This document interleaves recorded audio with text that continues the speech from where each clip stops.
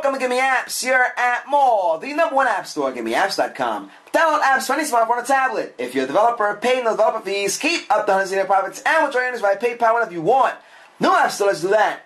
Today we're checking out Grade Tracker Pro. It's a free app by Let's Learn for Android. This is a GPA calculator, an invaluable tool if you are a college student or a student any grade level.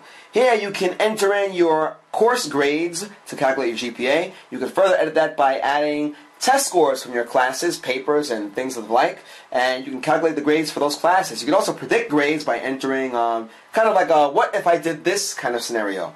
You can enter your grades in easily. You can easily set up courses, almost no effort. You can do custom grade scales. You can automatically or manually back up your grades. You can drop grades, add extra credit.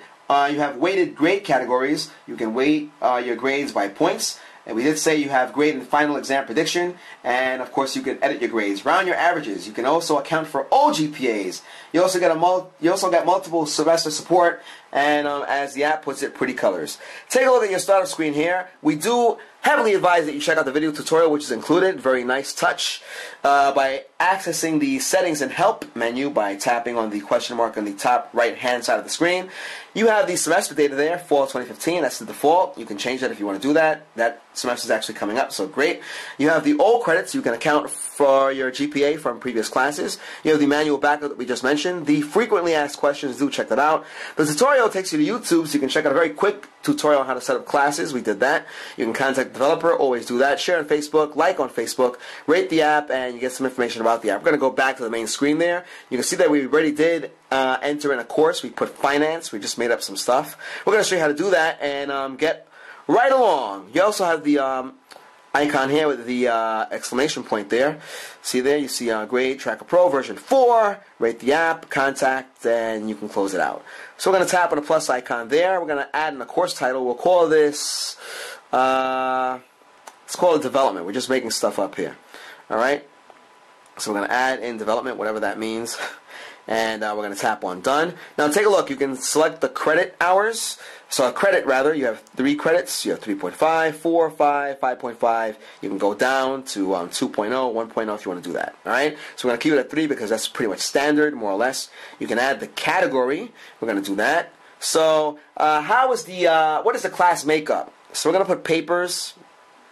We'll put that in there, whatever development means. All right. You can put the percentage of the grade. So the weight.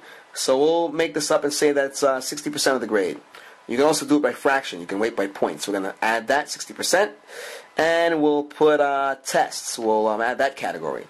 So we'll have that in there to keep it simple for the review, and we'll make that 40%. All right. So we're going to add that. We're good to go. And once you're ready, you can save the course. So we're going to do that by tapping on Save Course.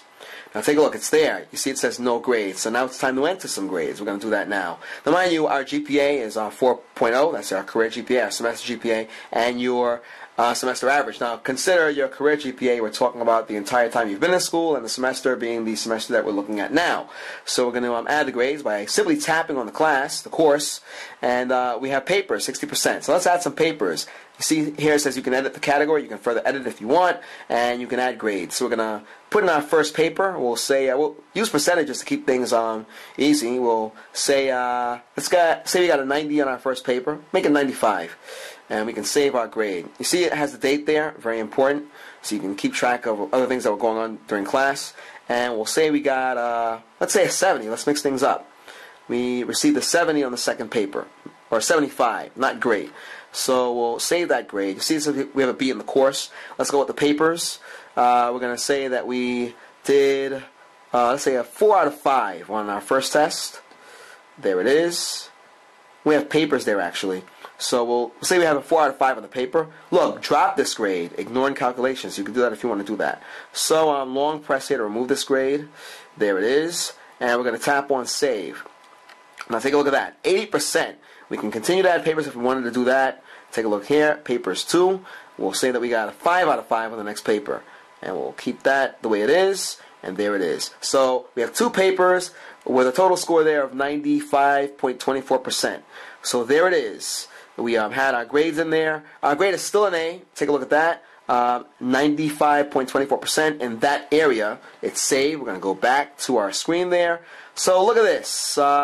In development, we have an A, and in finance, we have an A. Let's go back to just check that out. We added paper, so let's go with the test. We didn't add any tests. We're going to add a grade there. We'll say that we got, let's say we had an 80% on the first test. Let's go with 85. We'll save that. And now we're down to an A minus. Look at that, guys. And we can add a grade again in that category.